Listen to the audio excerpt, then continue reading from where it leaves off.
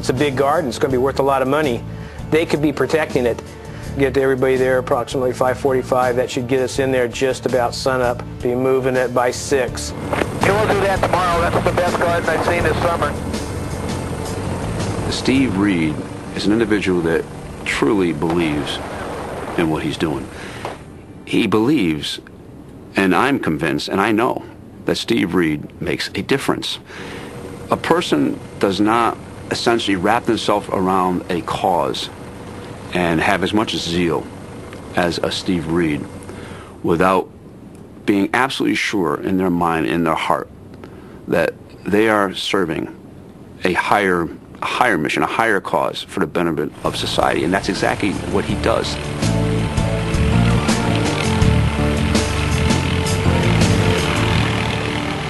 The war on drugs is the last dying smell from the Nixon administration.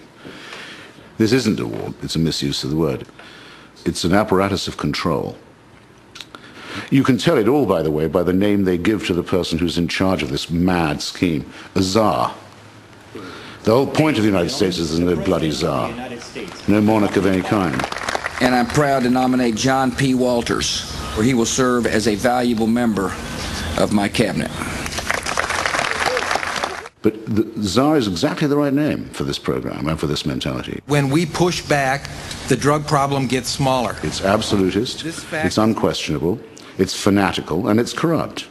What keeps this thing going is the government, especially the federal government and organizations like the Partnership for Drug-Free America, their willingness to spend hundreds of millions, if not billions of dollars, taxpayer dollars oftentimes, on propaganda. Putting out propaganda in every case that's essentially an ounce of truth embedded in a pound of lies and bull and exaggeration. Want to get high?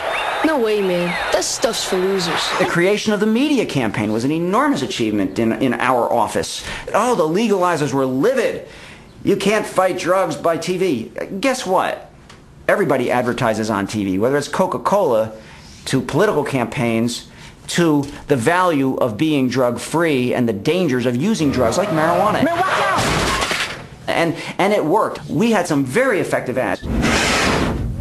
There was a 13% reduced proclivity of kids to use drugs when they saw the ad that had the actor smashing the dishes. We had another very good ad that had my mommy talks to me about everything. This is a little girl. And she talks to me about this and that and this and that. And what does your mother say to you about drugs? Dead silence. Those are my two favorite ads that I thought were enormously powerful. This absurd continuation of this prohibition is largely a function of ignorance. In 1967, because I was so concerned about this drug marijuana, I decided to do a review of the literature. I was then persuaded by Harvard University Press to do a book. The book came out in 1971, Marijuana Reconsidered. I learned that what was being said about this drug was mythological. You couldn't find the data to really support it. It turns out that marijuana came across as a remarkably non-toxic drug. Cannabis is a plant. Now, in the plant, there are somewhat more than 60 molecules called cannabinoids. THC is the most active. THC stands for tetrahydrocannabinol. People find smoking marijuana very useful for a whole host of symptoms. And if you inhale it, you get the effect within a very short period of time. So you can titrate it. By titrate it, I mean you can take just enough to get rid of your symptoms and stop. The government hates to admit that they've already acknowledged that marijuana is a medicine. They acknowledged it in the 1970s and 80s when they allowed dozens of Americans to receive a monthly supply of marijuana from the government's marijuana farm at the University of Mississippi. Some of those people are still alive and still obtaining it today, their monthly canister of marijuana.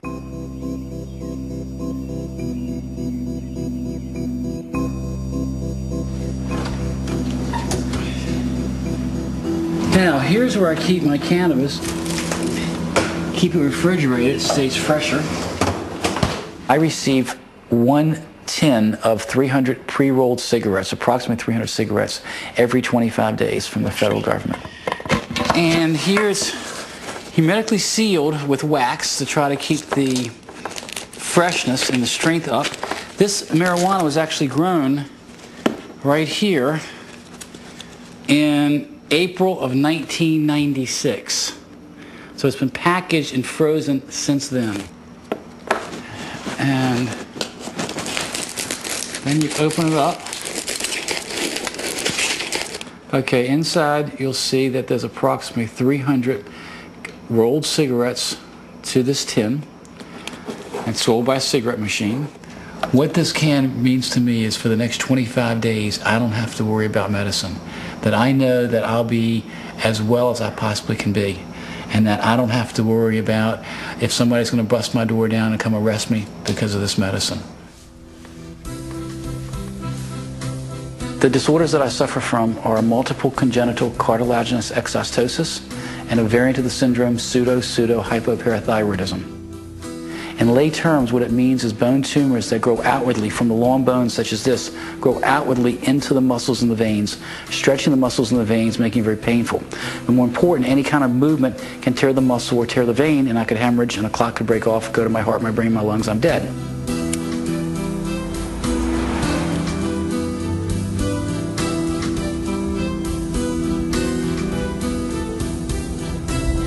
I usually try to get in, if I can, 10 to 12 marijuana cigarettes per day.